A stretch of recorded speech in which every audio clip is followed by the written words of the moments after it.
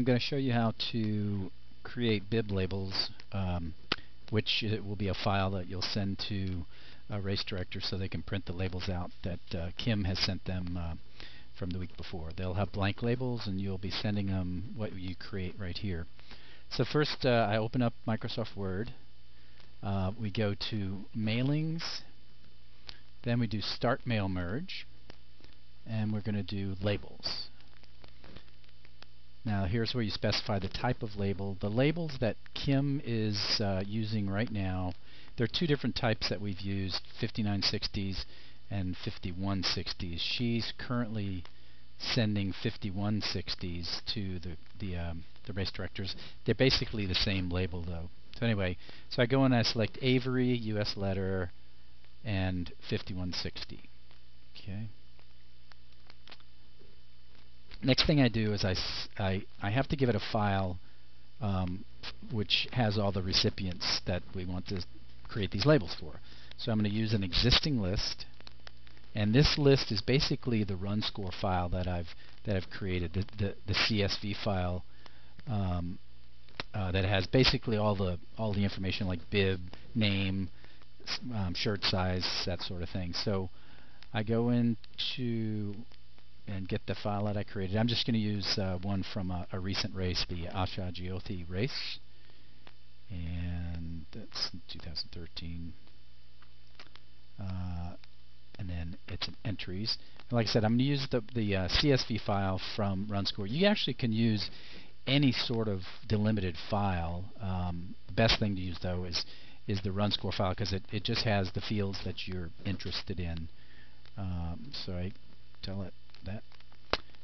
Okay, and if this comes up, this doesn't always come up, but if it does, just say yes and just click OK. Okay. So now what I need to do is tell it what fields I want on the bib, on the label. Typically we do 3 lines. The first line is going to be the bib number, and I'm going to do so what I want to do is insert the fields that I'm going to use. So I go to this Insert Merge field, and then I select bib.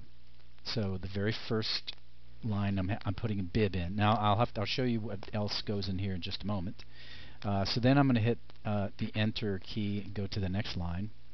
Now I'm going to add first name, and then I'm going to add last name. Then I hit Enter again for the third line, and here I'm going to select. Typically, I will select sex, and then age, and then shirt size. One other thing that I sometimes put on the first line, and I'll go ahead and do it here. So I just went back up and clicked on the first line next to bib, and I'm going to enter the race that they're in. Okay. So now if we printed this right now or previewed the results, all you would see is the fields. You wouldn't see any labels on it. You would just actually have the values from the field. So what we need to do is put the labels in on the bib. Before I do that, I'm just going to show you what it would look like in its current state. There are no spaces in between each of the fields, and I don't have any labels like something that says bib number. But so if I did it right now and I just did preview results, you would see. So here's like bib 1 R for race. Here's the person's name without a space between it.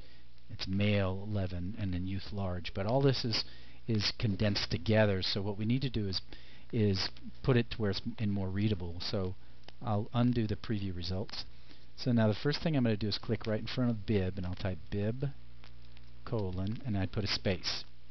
Now I go into the next field in front. Actually the cursor is right in front of it. You can see it blinking. Then I'm going to do 2 spaces, and now I type race and then a space. Here the name is pretty self-explanatory, so I don't have to put anything that says like name, but what I do want to do is put 2 spaces, put 2 spaces in between first name and last name.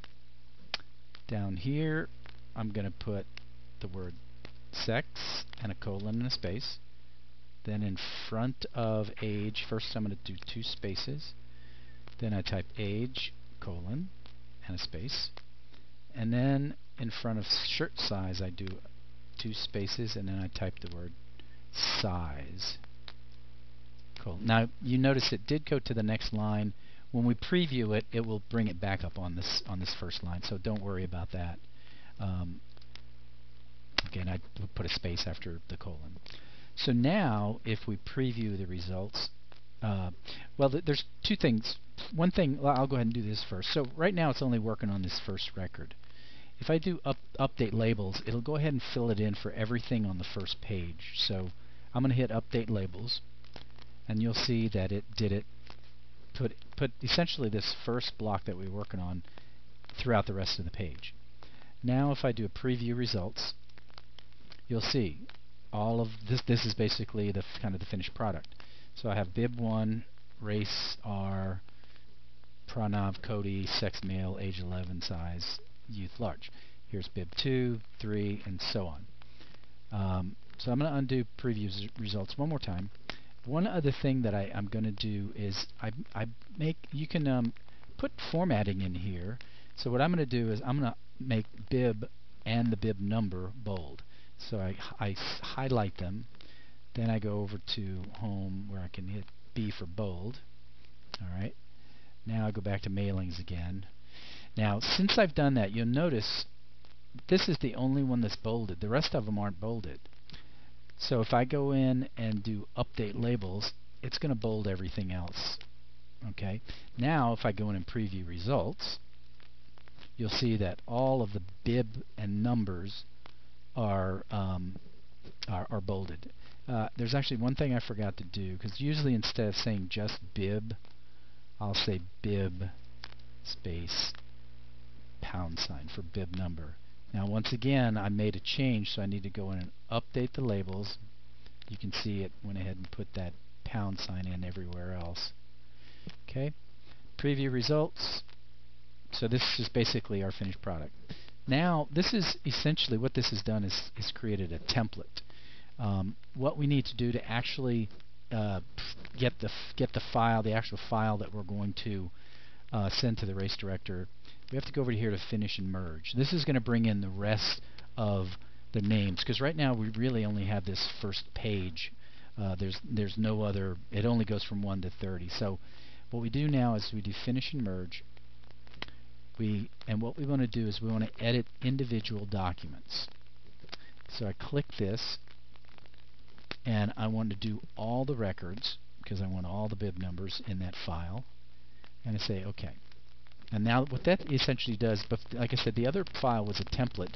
This created a new file, but now it's got all pages of labels. So here's the first page that goes through 30. Here's the second page starting at 31 and going on down to 60. And then you can see all of the rest of the pages are in here. So the last step you would do is you would go in and do File, Save As, and you can. I usually save it as two types of files. The first time I save it as a Word document, and then I just save it in the entries file. I call it something like biblabels.doc. Then I will also then go in and save a second copy, but this time I'll save it as a PDF, and I'll call that the same file name except with a PDF extension, and that will create the PDF, which is typically what I send the race director. That way they can't edit it. So that's essentially how you create labels. If you have any questions, call me or email me. Thanks.